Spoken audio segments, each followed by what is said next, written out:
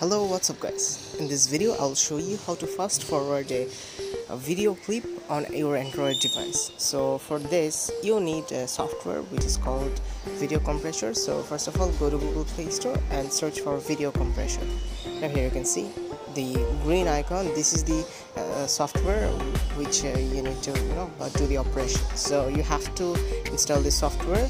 Now you can see that I'm just opening up this software, and here you need to select that video which you want to fast forward. So let's say I want to fast forward this this clip. So you can see you have to select this clip, and here you can see the fast forward option. Just simply tap on that. Alright, so okay, it was add, so no worries. Now just tap on that fast forward, and you have to select that speed according to your need. So let's say I want to select 2.5x, okay, and click on OK simply, and here you can see it's being compressed.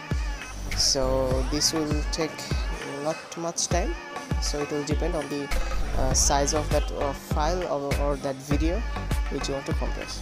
Now here you can see it's fast forwarded. Okay, so this was a actually low quality clip, so that's why it's showing just like that, but it doesn't matter. If you select some high quality file, then it will also do the same thing. So I hope you guys understand this video, and let me show you how you can find this file.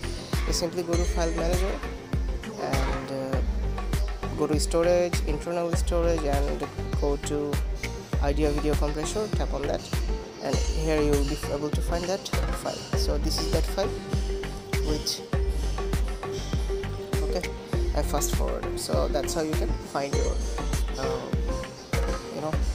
that's how you can fast forward your video on your Android device. So I hope you guys understand this video. If you have any kind of question regarding this video, feel free to ask in the comment section below. I will see you in the next video. Until then, stay tuned.